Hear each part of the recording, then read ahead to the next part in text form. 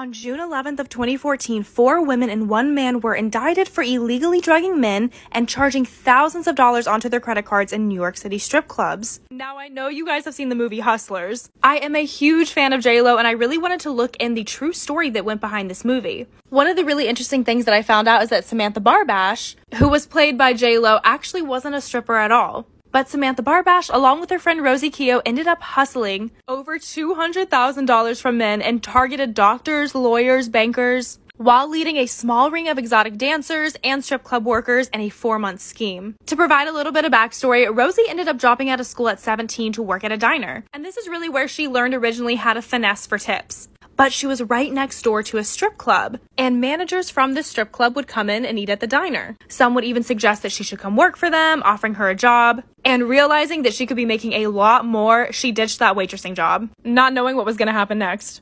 This is part 2 to the Hustlers case. So Rosie ended up starting her job at a strip club and was making about $2,000 to $3,000 each night. Thankfully, for one of the first times in media, strippers were being actually shown in high positive regard, so it was inviting a lot more people into the strip clubs. And many of the Wall Street bros, after a hard day's work of scamming people, would come in and spend a lot of money. And at one point, Rosie was making about 10 grand a night from hedge fund managers. Literally because she was making her tuition in one night, she was like, school can be on the back burner. However, because of the type of men that were coming in, they had an overall mistrust for guys. In addition to this, men also ran the clubs. And a lot of the times they were getting really ridiculous working hours. And on top of this, which I did not know, you had to pay just to be able to work at certain clubs. So she was being charged about $300 just to come in and work. Everything was pretty much taxed, so you pretty much had to pay these managers additional money if you wanted them to send good clients your way. As Rosie states in her interview, all the girls collectively snapped.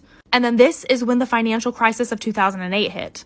Part 3 to the Hustlers case. So in 2008, the financial crisis hit and people were losing businesses, their homes. Wall Street completely crashed and trillions of dollars of wealth were gone overnight. So all this money going into the strip clubs were now disappearing. The girls were desperate and looking for another way to bring in the big bucks. Rosie had met Samantha back in 2007. She was a single mom from the Bronx and she was a recruiter for the club. So she would go out, find men, and bring them back. And you would get a percentage of each dollar that this guy would spend at the club if you were the one that recruited him. While this process is legal, Samantha decided to have some other girls do this along with her, and it progressively got illegal. Rosie would go to very high-end bars, dressed in a blazer, befriend the men, acting like she's just one of them and got off of her job as well. She would keep an eye out for things like Rolexes or Black American Express cards, and sometimes the other girls would join as well. But they ended up drugging them with MDMA and ketamine, which is not at all like a typical roofie, it's way more dangerous. And they would charge up their cards to insanely high amounts.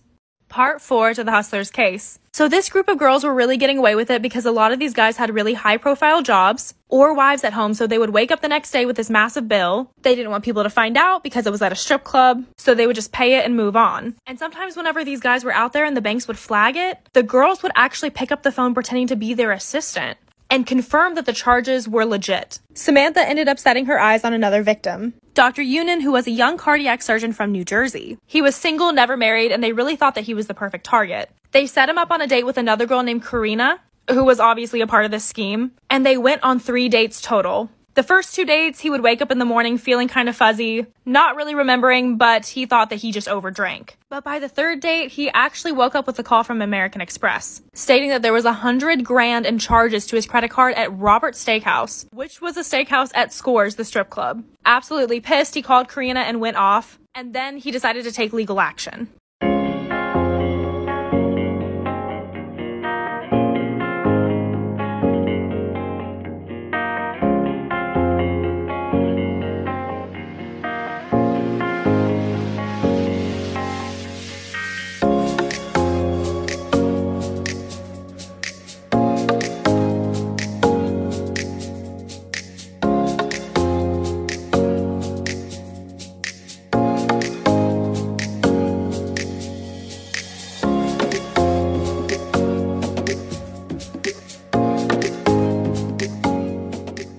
Part 5 to the Hustlers case. So after American Express ends up looking at the receipts and seeing that they're forged, Amex refuses to pay Scores. So Scores then sues Dr. Unan and then he countersues. He states that he's never even been to this strip club, And that's when Scores ends up releasing CCTV footage of him being there, but obviously he was drugged, so he doesn't remember. But the tabloids exploded. They were painting the picture that he just kind of spent too much money being drunk one night. So he went straight to the police, who had actually been aware of the scam for some time. But they needed a solid tip in order to put up a sting. So they end up sending in an agent to pose as a rich guy. And if you go to my Instagram Reels tab, there's a video over there that goes into detail on this sting operation. But ultimately, they were able to get enough evidence off of this to where they could take it to court and actually have the girls arrested. And it wasn't long till the girls started to make plea deals. Rosie was the first one to cooperate, and she settled for 5 years of probation. Karina ended up serving 16 weeks at Rikers Island, along with 5 years probation. I want to know what y'all's thoughts are on this case. And go to my Insta if you want to see the extra video.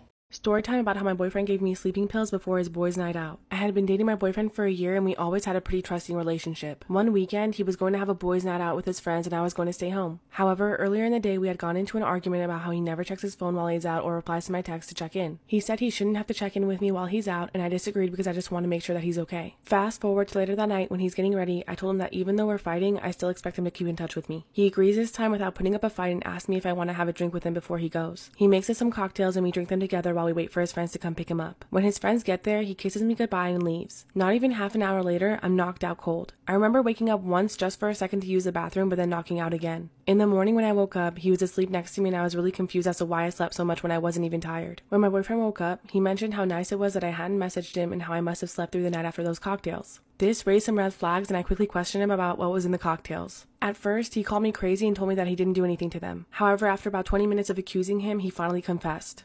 Part 2. My boyfriend gave me sleeping pills before his boys' night out. After I accused my boyfriend of messing with the cocktails, he admitted to putting a couple Benadryl in my drink. This, mixed with the alcohol, is what made me extremely sleepy and caused me to knock out for the whole night. I was furious when he said it. He clearly didn't see a problem with it and even made a joke about how he should do it more often when he doesn't want me pestering him. I freaked out at him and told him that what he did was not only wrong, but could also be a crime. I think this scared him a bit because he quickly started apologizing and promising to never do it again. Obviously, I'm not stupid and I wasn't going to stay with someone who would do that to me. I quickly called my family, who came rushing over. I packed my things and my brothers kept my now ex in the other room and threatening him not to come around me. I got all my things together with my mom and my sister and left him that very day. He wouldn't stop blowing up my phone with apologies and sending sorry gifts to my work. I had to block his number and threaten him with a restraining order if he ever tried to talk to me again. I was horrified that someone would go to those lengths and I couldn't trust him after this. He even tried to get his family to text me to get back together with him, but when I told them why we broke up, they were shocked too. They apologized profusely on his behalf and told me to stay safe.